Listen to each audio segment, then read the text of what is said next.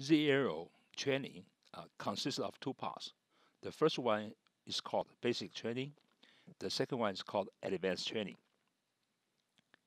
In the basic training, we're going to cover ZAERO overview, ZAERO input data structure. Then we're going to talk about some theory of area SSD in ZAERO. And then we're going to talk about aerodynamic inference coefficient matrix generation. And then we're going to talk about aerodynamic modeling guidelines. And we're going to talk about spline and flutter, and finally the static aeroelastic and trim analysis. ZAERO overview. ZAERO is a software system that integrates all the essential disciplines required for aeroelastic design and analysis. At the center of ZAERO is a database management system we call ZDN. And all the modules in ZAERO, they do not communicate with each other directly. Rather, they generate the data entity, and the next module retrieve the data entity and generate new data entities. And so the first module in ZAERO is called high fidelity geometry module, and it generates the aerodynamic model. We call it panel model. And the next one is called 3D spline module. It interpolates the structure deformation or motion from the structure grid to the aerodynamic panel grid. And the next one is called unified AIC, unified aerodynamic inference coefficient matrix module, and it computes the so-called AIC matrices at a various Mach number and reduced frequencies. And the ZAERO itself does not have a finite element solver. It imports the model solutions from other finite element solver like NetChain, Abacus, Answers, and so on. And for the engineering module, ZAERO has a flutter module, aero servo elasticity module, flight loads module we call trim module, and the maneuver loads module we call M loads module, ejection loads module we call E loads, and gas module called G loads. And we have nonlinear flutter module, and ZAERO can perform sensitivity analysis. And ZAERO outputs graphic files. So the user can use other commercial graphic software like Patran, VMap, and TechPlot to view the ZAERO solutions. High fidelity geometry module can model very complex aircraft configuration, as shown here. And this is some other 4 examples of complex configurations. And the 3D spline module it establishes the displacement and force transfer between the structural finite element model and the ZAERO aerodynamic panel model. And it consists of 4 spline methods that jointly assemble a spline matrix. These 4 spline methods include the thin plate spline method, infinite plate spline method, beam spline method, and rigid body attachment method. So if you have a mode shape computed by the finite element solver at the structure grid, the spline module can interpolate, spline, or transfer or map the mode shape from the structure grid to the aerodynamic panel model. And one of the major strengths of ZAERO is it can generate the so-called unified aerodynamic inference coefficient matrices for a complete aircraft configuration at any Mach numbers. So showing here, and this is the Mach number from subsonic to hypersonic. Okay, and we have 5 methods incorporated in ZAERO. The first one is called 6. It's calculate the unsteady aerodynamic forces at a subsonic speed. And the next one is called Z-Trend. It calculates the transonic unsteady aerodynamic forces. And another one called Z-SAP. It calculates the unsteady aerodynamics at Mach 1.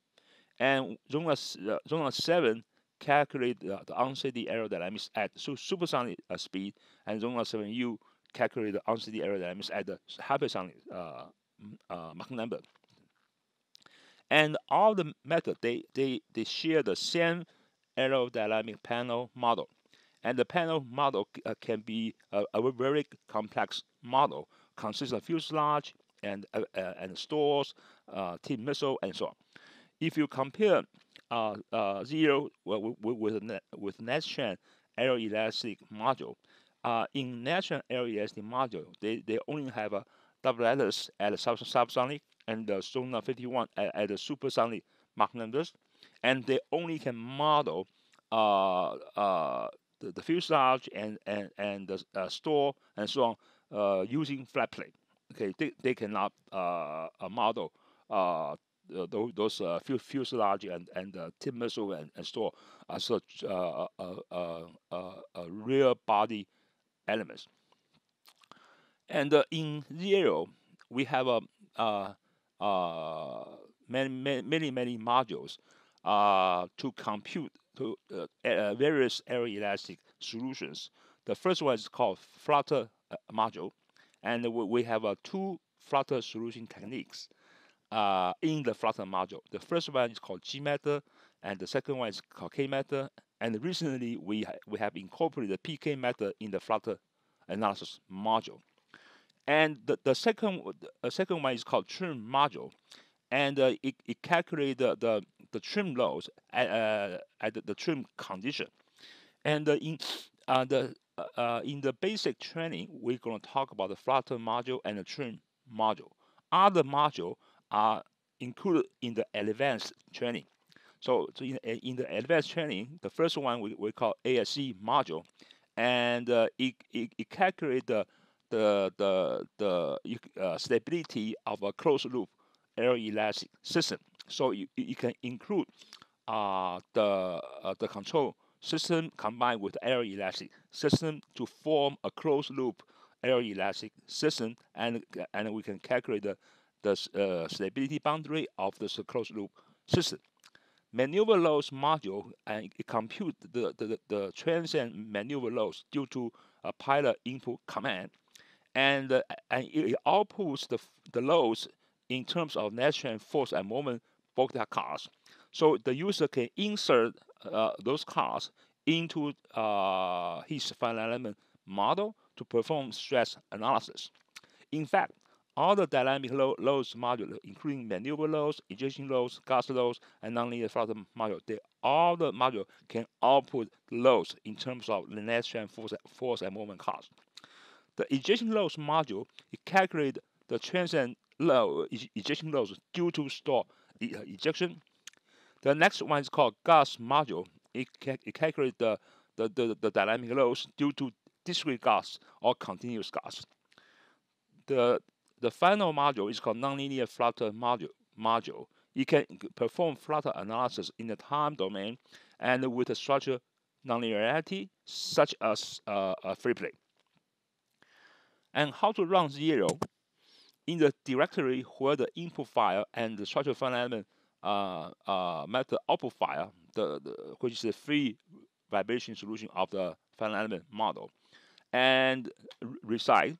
And you can type ZAERO, give the type of the input file name, give the output file name. And for example, if you type ZAERO, myjob.inp, and myjob.oot.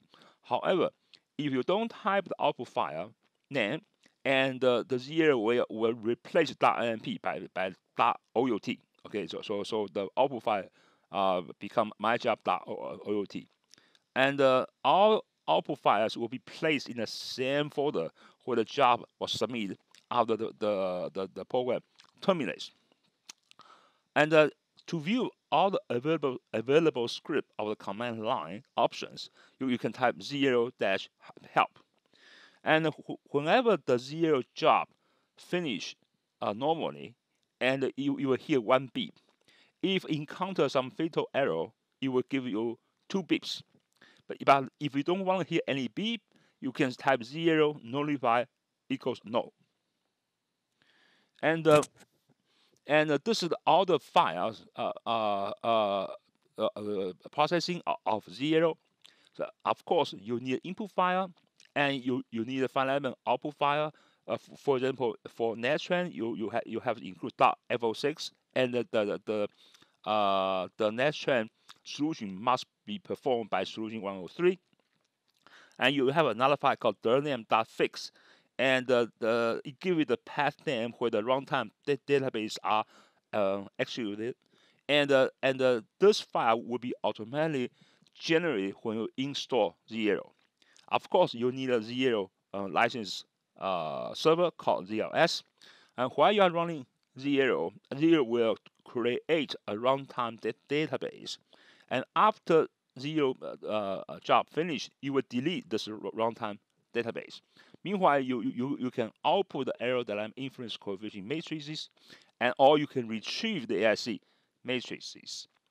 And on the output side, of course, you have output file, you have log file to document the CPU time of each module, and you can generate the plot file. You can look at the error dynamic model, and you can display the unsteady pressures, and you can look at the throttle mode shape, and you can look at the interpreted mode shape on aerodynamic panel model.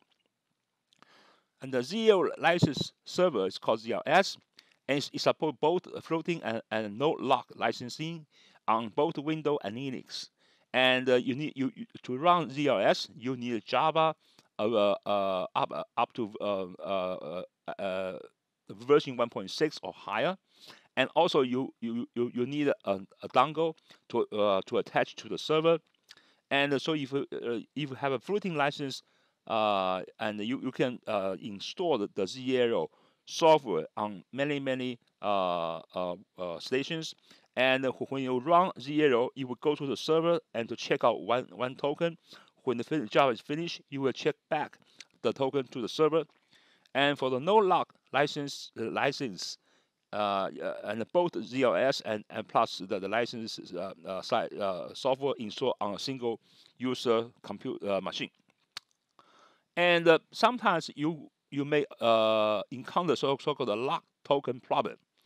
And so if you're running a ZAERO after you submit a job, if you want to terminate the job before the ZAERO job is finished, the best one is go to the test manager, and you hit the ZAERO bin.exe, and you end the test, and make sure you select the bin.exe. Do not select the ZAERO.exe. You always select ZAERO bin.exe. And however, if you have a power failure, and then you may encounter the so-called the lock token. Okay, and so another method, if you want to kill a ZAERO job, you can use Control C. Okay, and but whenever you are running ZAERO in a window, if you click here, you close the window, you also may have the so-called lock token problem.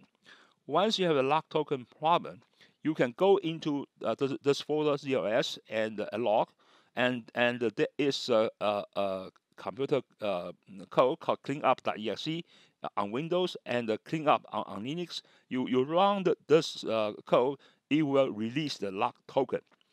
And if everything fails, you still cannot release the token, you can restart the server. Okay, once you restart the server, and the server will release all the lock token. Okay,